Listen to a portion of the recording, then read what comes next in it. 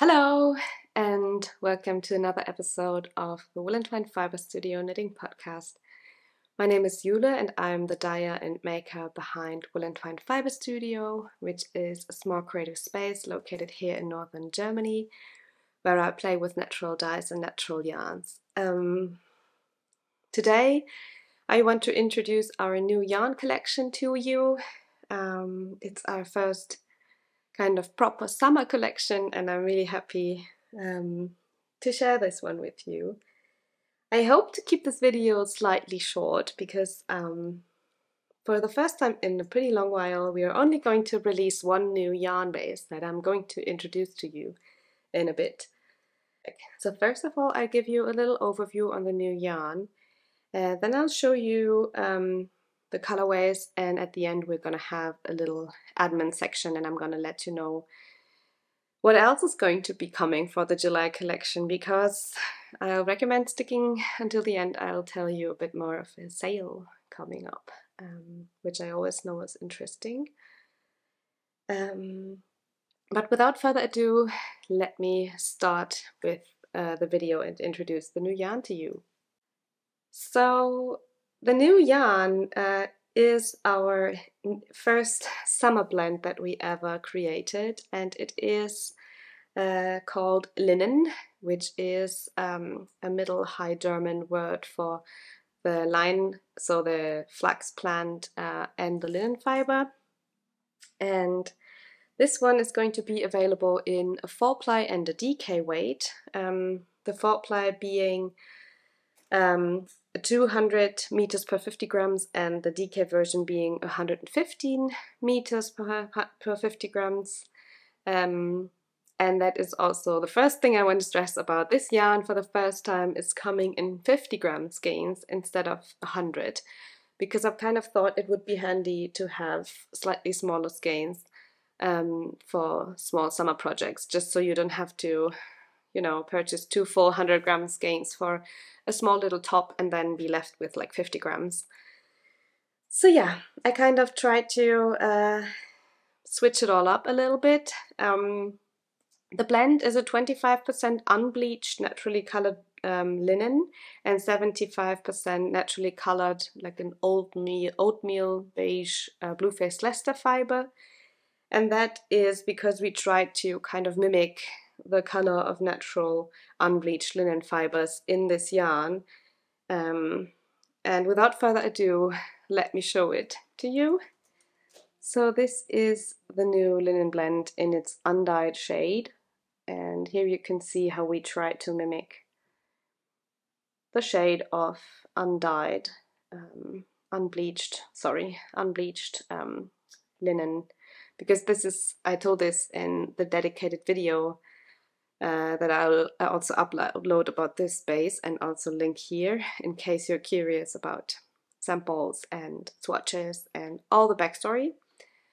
But yeah, parts of it is that I'm just such a lover of the natural shade of linen fabric, and whenever I do sewing projects I reach for it. So yeah, this was a dream come true when we started curating this yarn blend, and it was a lot of fun. So the top skein is the 4-ply version and the bottom skein is the DK weight version, and they mostly differ by weight and by the fact that the 4-ply version is a 2-ply, so it has 2 singles applied together, and the DK is a 3-ply.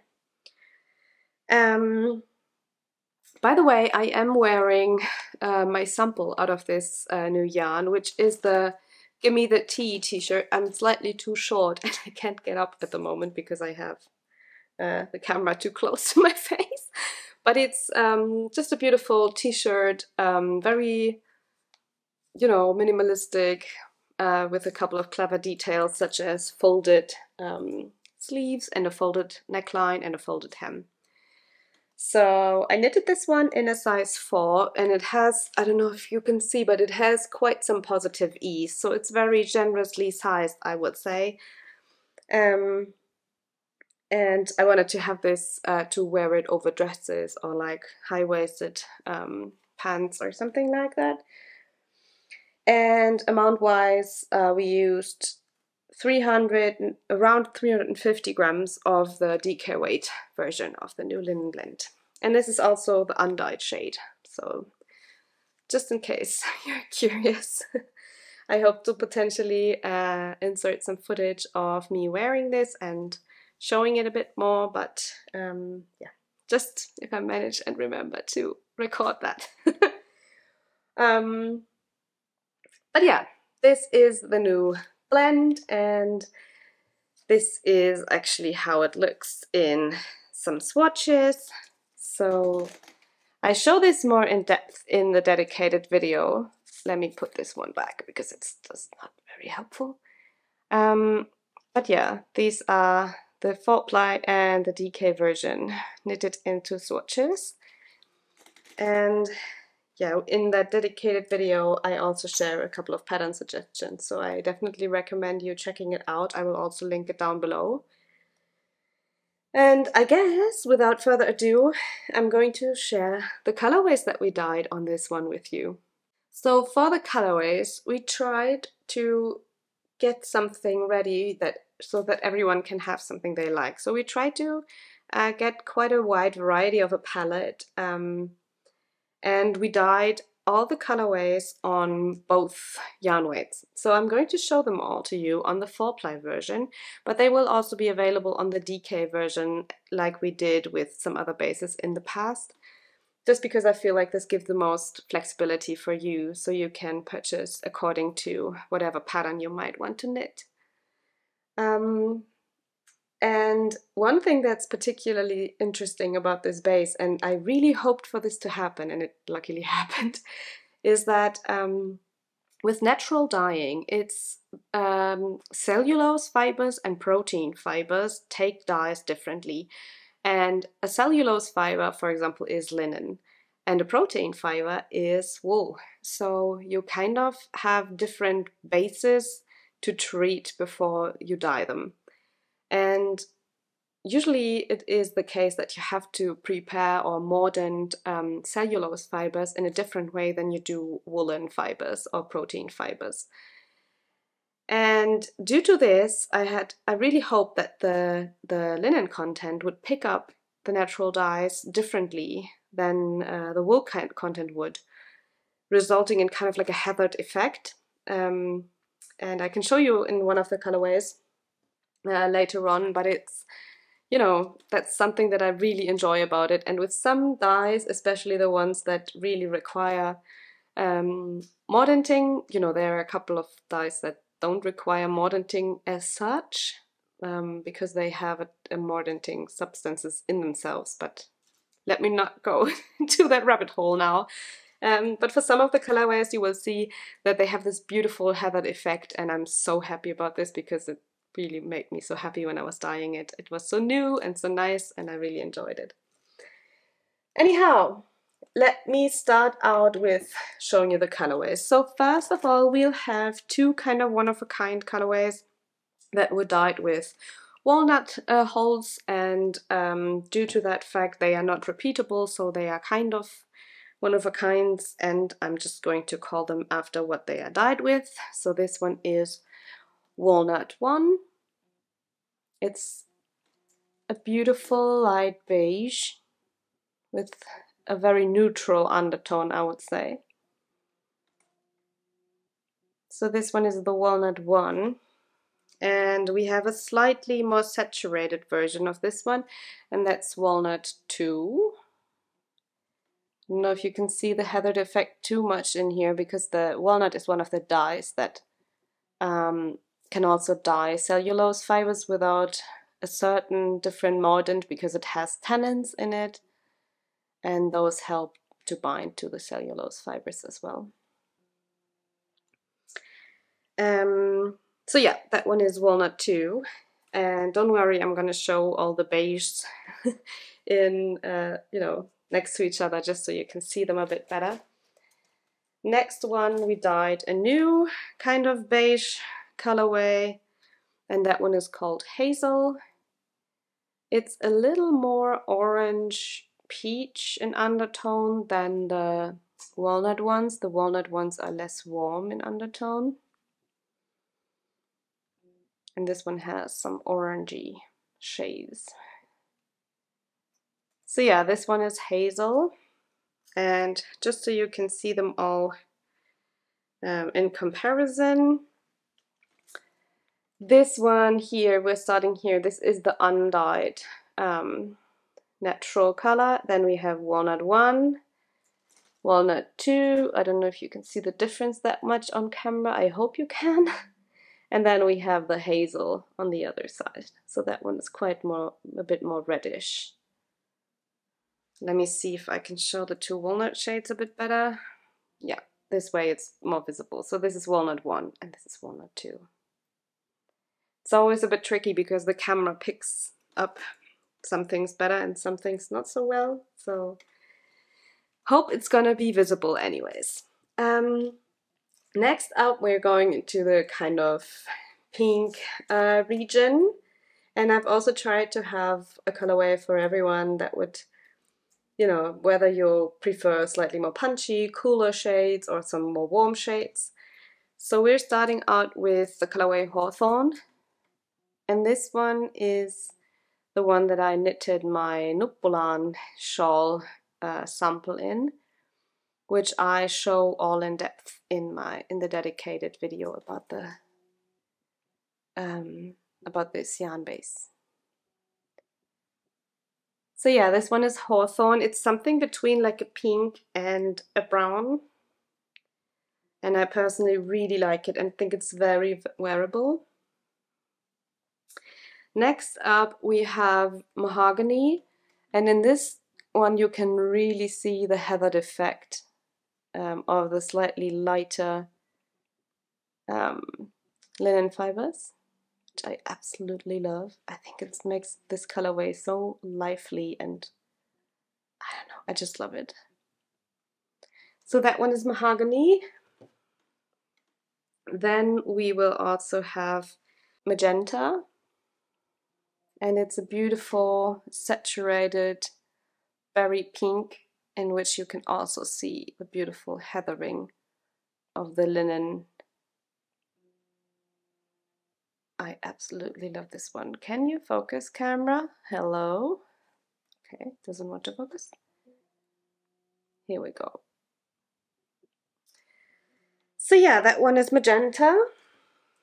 And next up we have an almost classic by now for the ones of you who like the slightly cooler shades. And this one is Lavender. It's like a grayish purple.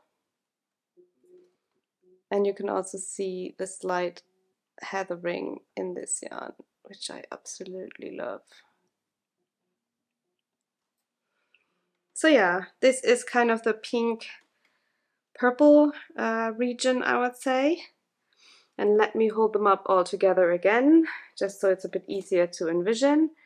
So this one is Hawthorn, then we have Mahogany, Magenta, and Lavender here.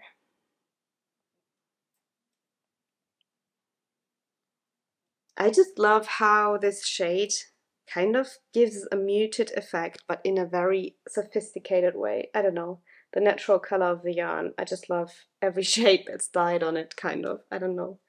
Very happy. And next up we have, let me transition into this phase, kind of. We have a new colorway, and this one is called Fern, and it's like a light mossy, no, not mossy, it's more like a chartreuse kind of green yellow, and I think it's very summery. So this one is Fern. It's like an olive green as well, so kind of that way. Next up we have a green that is a one of a kind as well, but I still wanted to give it a name just because I absolutely love this one. But it's a one of a kind and it's not repeatable because this one is actually one of the outcomes from the day where I was dyeing with my friend Viola of Atelier Fon, and we were dyeing with plants from her garden. And this one has been dyed with dyer's chamomile that was blooming and flourishing in her garden when we met. And also some indigo. So, but this one is seagrass, and it's just a beautiful variegated green blue. It has a lot of variegation throughout the skeins. I hope that's visible. And I absolutely love this shade. I'm having a really hard time not keeping some for myself. But yeah, this is seagrass. And this one, as well as the next two shades, as mentioned, are complete one-of-a-kinds, so we're not able to reproduce these. So this one is another indigo dyed shade called Indigo 1, and it's a beautiful light steely blue. I absolutely love how it turned out on this base. In this one you can see the heathered effect slightly less because indigo dyeing works different than other natural dyes, and it doesn't require a mordant. So yeah, cellulose fibers take up the indigo as well as the the wool fibers, the protein fibers. Maybe not in the completely exact same way, but you know. And this one is Indigo 2, a slightly more saturated indigo blue that I absolutely love. It's so hard to hold up these small skeins because these will be available in 50-gram skeins instead of our regular 100 grams, because I thought it's kind of handy to have, you know, for smaller summer projects to have smaller skeins, but I have to hold them so much closer to the camera that I'm really stretching and my back starts to hurt, to be honest. But yeah, I'm going to show you the kind of green-blue color family as well. So from this side to this side, we have fern, then we have seagrass, indigo 1 and indigo 2. I love this combo as well. So pretty. I also kind of feel very drawn towards combining hawthorn and mahogany because I don't know what it is, but I just love this combination. It feels like as if this is like the hawthorn is the younger sibling of mahogany. I don't know. But yeah, I really like that combo.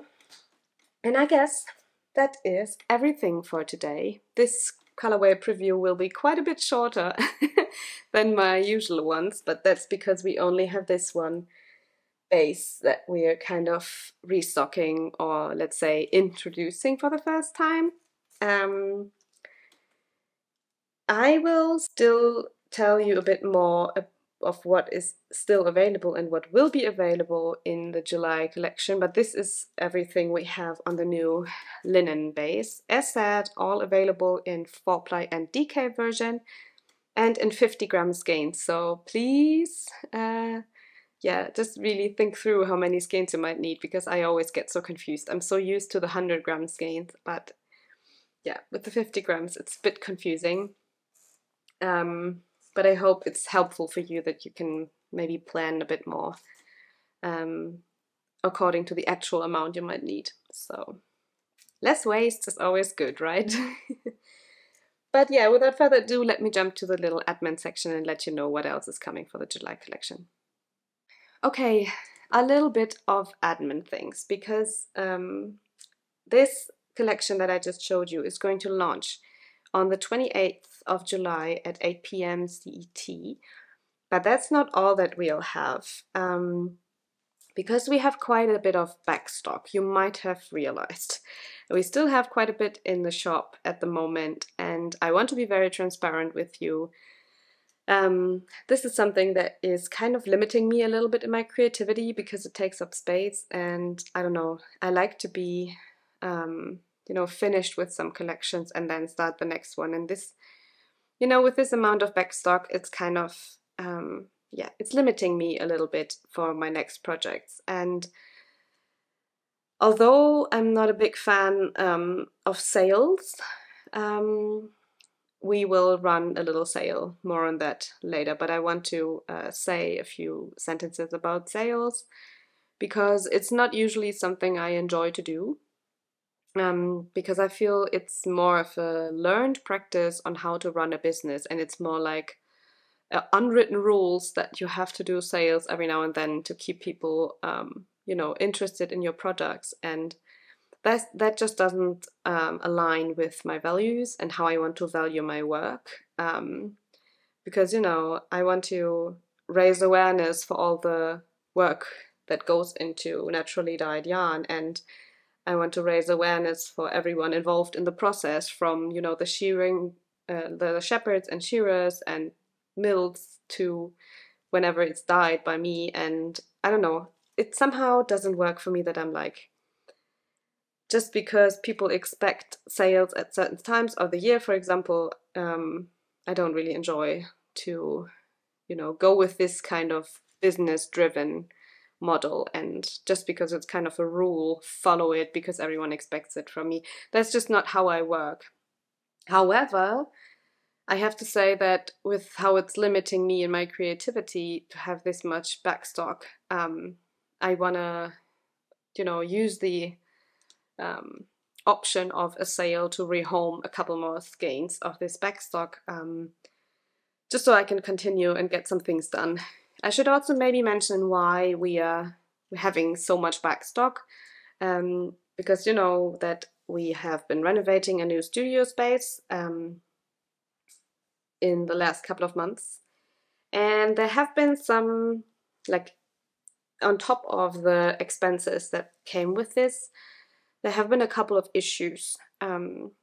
So we had some water damage in different areas, and some of it still being fixed, which is also the reason why I'm still here at the old studio. And I'm going to update you on all that in a dedicated episode. I hope to record that episode next week, where I'm updating you on some life things and my knitting projects. But yeah, short version is we still have, in one of the storage cellars, we have a water issue.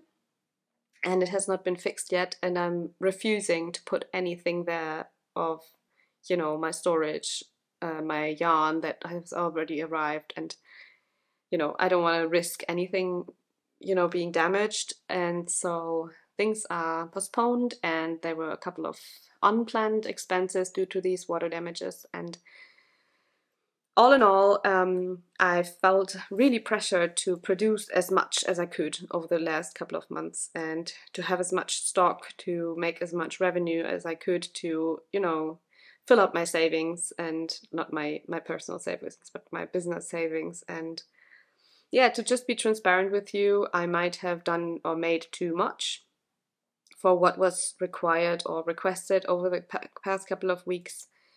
And while it's not a huge lot that we're still having, I guess I would like to kind of a fresh start with the new studio after all the setbacks. And I decided, even though I'm not a big fan of making a lot of sales, and we just had the moving sale a couple of months ago, but I decided it might be better also for my business and my mind, and it's a nice opportunity for you to maybe save on a couple of skeins, or maybe try and make, it's also a way for me to make my yarn more accessible temporarily. So yeah, without further ado, there will be a big backstock sale of 20% off everything except the new linen yarn, and you will not need any code or so. It will just go live with the sale, with the shop update on next Friday, 28th, 8 p.m. So yeah, no code needed. It will just automatically discount all the bases except for the new one. And so you can just shop at a reduced rate of 20% off. The sale will run until Sunday, 11:30 p.m. CET. So please keep that in mind. I'm going to start packing on Monday, and I want to have, you know, a certain date. I don't want to keep this for forever, so like keep the sale on for forever. So yeah, it's gonna be from Friday to Sunday. You'll have time to shop this big summer sale, and I hope you'll enjoy and that you'll find something at a slightly reduced price. that will make you happy. So far about the summer sale. Another thing I want to mention, again, I know I've mentioned this in episodes before, but with everything going on at the moment and a lot of projects going on at the same time, I want to ask you a couple of things to make the packing situation slightly easier for me, because yeah, for August we have plans. Before I'm going on vacation, there are a lot of projects that still need to be finished up so I can go on vacation like with ease. And you would really help me if you could support me with how you shop. And that specifically means that if you can avoid multiple orders that I need to combine, that would be wonderful. I'm sorry I have to say this, and I'd love to just offer this service without any issues, but to be really honest, I recently tried to figure out how much longer it takes me to do a combined order and everything. There are so many things that I have to do manually instead of through my shop system, and I came up with something like 6 times more than a regular order needs to be fulfilled. And yeah, I mean, I cannot say that it's stressful with shop updates. I 100% get that, and I'm going to keep doing this service, but wherever you can avoid placing multiple orders, it would save me so much time. And with these packing situations, you know, I'm still pretty much a one-woman show, and I have my family to help me, but these packing sessions are always a lot of stress, and you know, if you could make it easier for me, that would be just lovely, to be honest. And also, if you end up placing multiple orders, because I know in some cases it's just not possible or there's an issue, I don't know, I don't blame anyone doing it. If it happens, then please help me finding your orders, because I cannot automatically find them in my shop system. It doesn't tell me that there's like 2 orders from the same person. So you will need to email me at hello@woollentwine.com with your 2 order numbers. It would be lovely if you could support me a little bit that way, and I hope it's not too much to ask. I just kind of want to stay sane with all this, and I'm so thankful for all the support that I'm receiving, and I'm just so happy that there's always, you know, that I always have this stress with the packing, because that means that you support me, and I'm just really, really thankful. But I'm trying to learn more about my own boundaries and about how I can, you know, how I can kind of value my own time and my own priorities. And in this case, I have to be honest that it's just a lot of extra work that I'm always happy if I don't have to do it, because it just takes a lot of time. Anyhow, enough of that. Yeah, the whole thing will launch on the 28th of July at 8 p.m. CET. And I think last but not least, I want to remind you of the fact that for some of these spaces, this backstock sale is the last chance to get them. So we are kind of discontinuing our Corridel sock base, as mentioned in the last video. And there's like a handful of mini skeins, some sock sets, and a couple of single skeins. And this will be the last option to get this base until further notice.